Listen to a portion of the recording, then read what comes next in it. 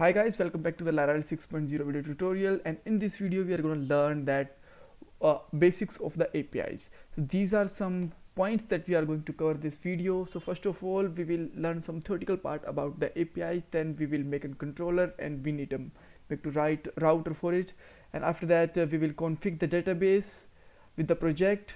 We need to make a model, write some code, and after that API is ready and we will test it with the Postman. And in this video we are going to make a get API.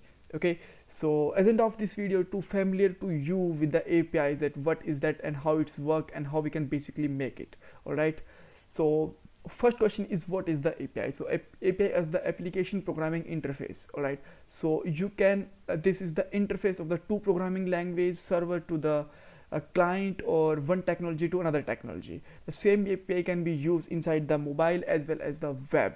All right, so the APIs are the technology independent. Java APIs can be consumed in the PHP, and PHP API can be consumed in the JavaScript, or API Node in Express, and Python, anywhere. These are the platform independent also. Right, so now let's start with the code. So first of all, let's make a controller. So for that, I'm just going to open the command prompt. Here I'm going to write here PHP artisan make users, because the API is about the users information. Users, so I have to write a controller and just hit the enter. Now you can see that we got a controller, and here we got that. For that you have to go inside the API HTTP, and here just refresh it and you can see that controller. All right, so here let's make a function like list, because we are just showing the list of users in the API. All right, so for now controller is ready. Let's make a router for it, and for making the router we have to go inside the route folder. Just click on the api.php. here you have to write here route, and this is a test get API, so that just put here get, and this is the router. So let's put here users or whatever you want to show in the routing, and the second parameter is users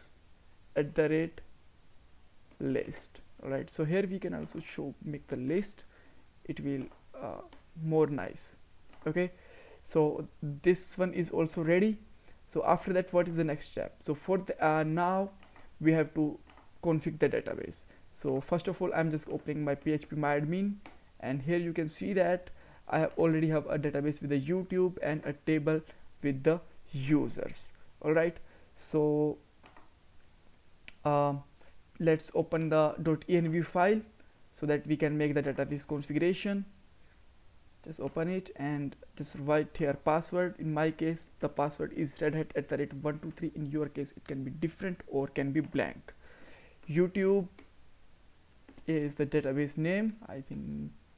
Yeah, this is fine. Okay, so host is localhost and the username is the root. This is also done. Now we have to make a model. Our database table name is users, then our model name should be user. Right, so just write here PHP artisan make model user and just hit the enter. Now you can see that we have an model inside directly in the HTTP. Right, so I'm just going to open here. Now you can see that this is the model. Okay, so this is also done. Now this model will be automatically connect the users table. All right, so now let's the next step. So now we have to write some code. For write some code, we have to go inside the controller and just use here user model. So just write here app and user. All right, and inside this list just return here app and all.